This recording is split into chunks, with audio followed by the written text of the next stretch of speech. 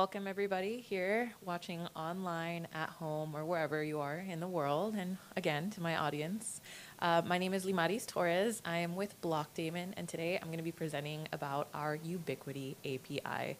For those of you that don't know me, I am a senior R&D blockchain engineer at Blockdaemon, and I'm very passionate about tinkering with all the things. So without further ado, let's talk about Ubiquity.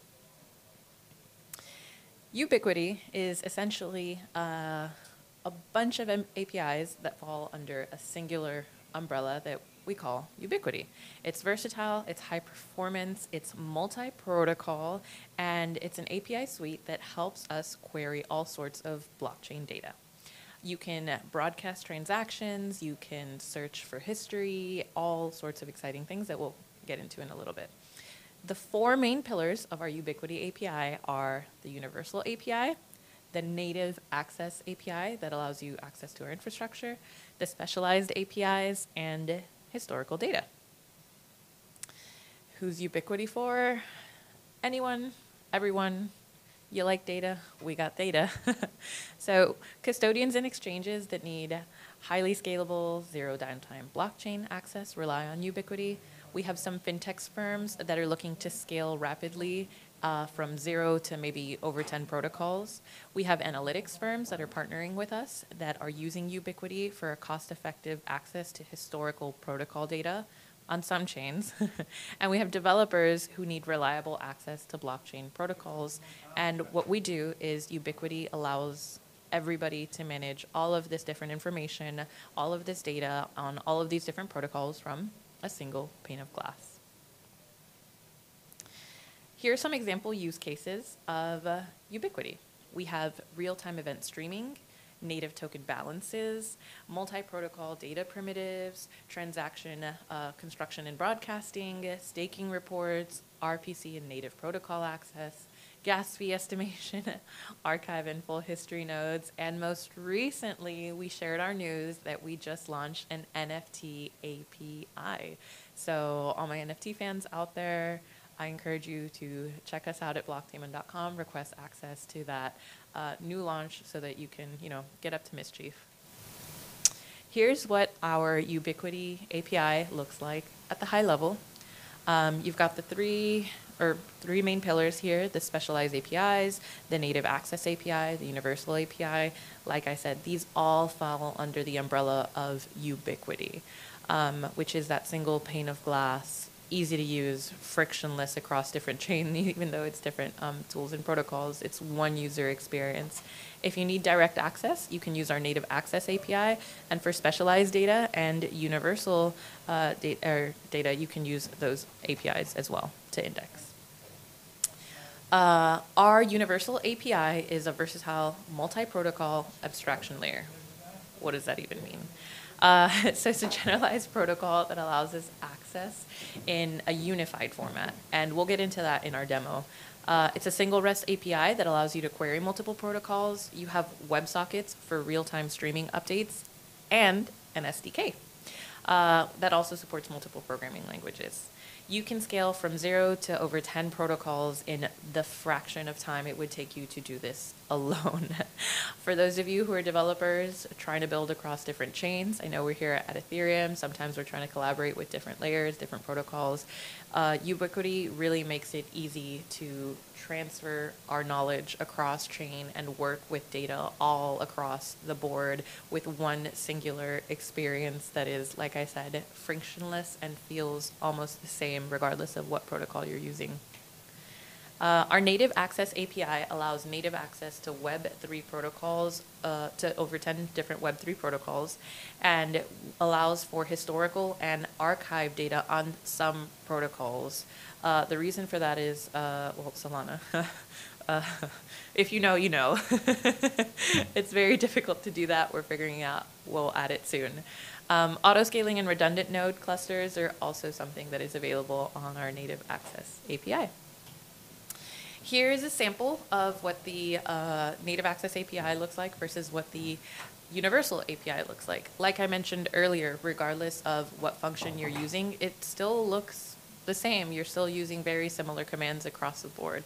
And for more information on what the commands are and what the use cases are and the technical specs of how you can accomplish this, you can go onto blockdaemon.com and look for our Ubiquity docs for guides. Our historical data protocol is, well, like I said earlier, data archival and finding historical data and manipulating it is notoriously difficult. So Ubiquity historical data makes it easy across some of these protocols to do some kind of custom indexing and to access archive and full history nodes, right, with that universal API and that native access historical data function. We also have specialized APIs for Ubiquity. Some of the things that I've used it for recently are gas fee estimation, staking reports that export to a clean, easy to read CSV when we're doing analytics internally. And like I said, we just launched our NFT API. This is what your single pane of glass will look like when you're accessing Ubiquity. You'll have your user account. You can see your overview, the nodes you have access to, your API access. This is just all part of the same look and feel across the board for all of our apps at Blockdaemon. You can see the different protocols that you have access to on your API and get all sorts of metrics and even see if the transactions that you're running or if the data that you're querying runs successfully or if it's a bad request. Here, the good stuff. Here you can see, again, under the umbrella of Ubiquity, we have all these different functionalities, and this chart helps us highlight exactly what functionalities we do offer on what protocol. So you can see that Algorand has a lot more functionalities than something like Oasis. We're still building a lot of these out. Our goal is to make all of these purple. We're working on it, and this is all based on customer demand. But specifically on Ethereum, which is what we're here to talk about today, we do have that transaction broadcasting. We do have that native token balance option. We have WebSocket support. We have native access. We have auto scaling, native historical data querying, universal historical. We have gas fee estimation. You can get metadata from transactions and NFTs. You can do transaction constructions. It supports Golang, TypeScript, Python, Java, and Rust. Lots of work has gone into this. So if you do test it and if you do like it, please let us know. Our developers are always happy to hear feedback on what other services we can add for the community. Additional resources for our Ubiquity API can be found at the following links: our documentation, our client SDKs, the website, the actual app, and the link to request access to the NFT API. So now that we've kind of gone into what is Ubiquity, let's do a quick demo. Oh, by the way, before I go into that, this is what our documentation page looks like. These are the supported protocols again.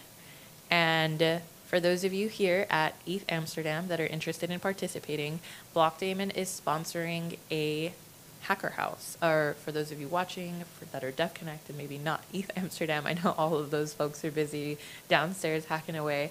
Our hacker house started yesterday, goes on till Sunday, and we have a bounty with $6,000 as the main prize for anybody who builds the coolest thing using Ubiquity. As you can see, Ubiquity is already a fully functioning API, so you get the easy part, which is just making stuff happen with it. And we're really excited to see what the community can actually accomplish using this tool that we've put so much work into. The details for the Hacker House can be found at a link that I'll share after this or on my personal Twitter. And the address, here we go. Oh, this wasn't updated in prices, but the address will be single 80 1015 AC Amsterdam in the Netherlands. So I'll see some of you there after this. Now, onto our Ubiquity API. Obviously, there's a login page that I seem to have bypassed here thanks to single sign-on. But essentially, you go to app.blockdaemon.com, you log in, you go to your Ubiquity API section. The first step is you need to create a new key, and you can name it anything you want. In my case, I named it Test 1, test one. And I'm not going to do this on my screen so that I don't leak my keys to the entire world that's going to be watching this after this. Security first, right? And once you do that, you just have to go onto your terminal, export those keys, and then you'll be fully integrated and able to run. Here you can see a sample of the transactions that you have run, if the requests were successful, and we do have different options for Ubiquity. We have a free option for the community that is metered in speed and in transactions. I don't know off the top of my head, but do contact us if you're interested in that. And then we have like an enterprise version of our Ubiquity API, which is not throttled at all, lightning fast, and works across a couple different chains.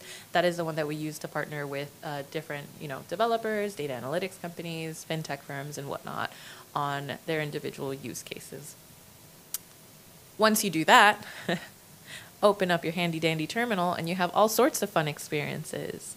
I like pink, so my terminal's pink. Don't at me. Anyway, here we have an example where we found a wallet that we wanted to query and we wanted to see how much ETH was in it. And like I said, it's frictionless. So you're doing all from the same terminal that you've been doing your work all day, every day for the last couple of years. In this case, we are asking for 18 decimals. So there are 53 something, 18 decimal Ethereum in here. And then in this other case here, we are asking for 6 decimals and we are querying to see what would the equivalent of this Ethereum wallet be, or how much tether is in this wallet address. And we're asking for 6 decimals, so we can see it's about 4,500 here. 18 decimals is too much for me to do in my head, but y'all can figure that out later. Again, down here, 4,500. So simple, easy, to the point, frictionless, one single pane of glass for all these use cases. And that's what we at Blockdaemon are trying to build for the community, access to all the chains in a very simple, easy manner for anybody to use. So thanks for coming.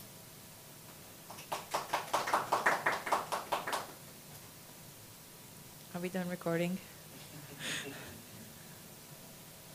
Okay.